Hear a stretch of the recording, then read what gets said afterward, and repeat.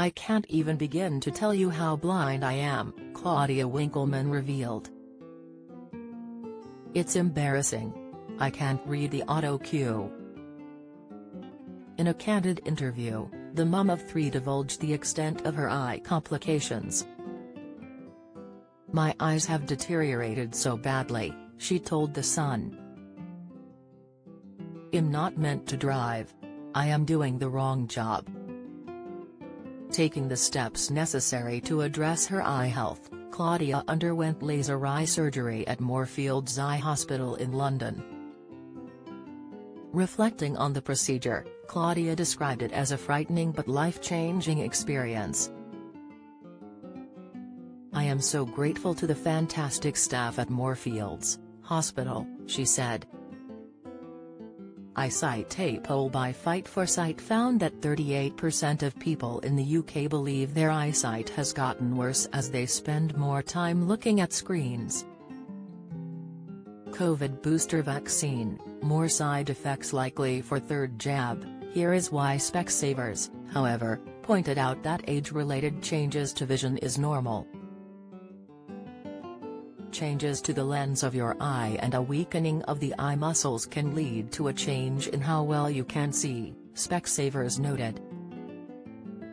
Conditions such as myopia, short-sightedness, and hyperopia, long-sightedness, and presbyopia, loss of near vision, become more likely with age.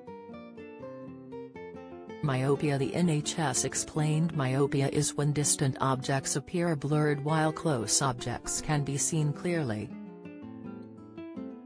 COVID, teenagers at risk of myocarditis post-vaccine if they already caught coronavirus, update Simon Gregson Health, Coronation Street stars bloody awful illness, symptoms, Emmerdale Adam Woodyard Health, It's Okay to Feel St. EastEnders icon backs Mental Health campaign. Mental health, short-sightedness usually occurs when the eyes grow slightly too long, the health body explained. This means that light doesn't focus on the light-sensitive tissue, retina, at the back of the eye properly. Instead, the light rays focus just in front of the retina, resulting in distant objects appearing blurred. There seems to be a genetic link for the development of myopia, and the condition has also been linked to focusing on nearby objects, such as books and computers, for long periods during childhood. Children who spent more time playing outside might have a reduced risk of developing myopia in the future.